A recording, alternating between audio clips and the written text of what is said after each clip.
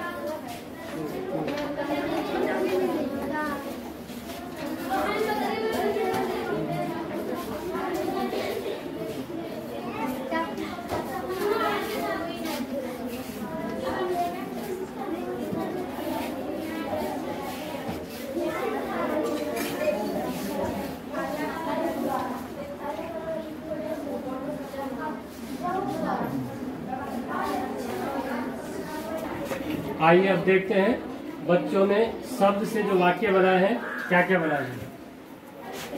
मेला, मेले से जो बनाया है, हमने कल मेला देखा। राजा, राजा बहुत अच्छा है। घर, घर में हमें बहुत अच्छा लगता है।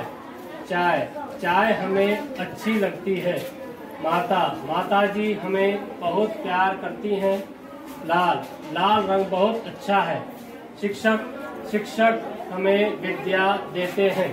अब देखते हैं लड़कों ने क्या बनाया है। बाजार से, हम कल बाजार गए। पिता, मेरे पिताजी किसान हैं। गुरु, हमारे गुरुजी क्या लिखा है, हमें बहुत अच्छा पढ़ाते हैं। गुलाबी, मुझे गुलाबी रंग पसंद है। दूध, दूध सफेद रंग का होता है। मिठाई, हमने कल मिठाई खाई। हरिद्वार से, हम कल हरिद्वार जाएंगे।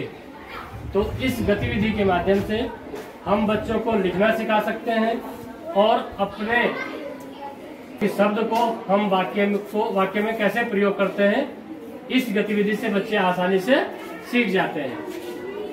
तो आप लोगों के समझ में आ गया? समझ में आ गया?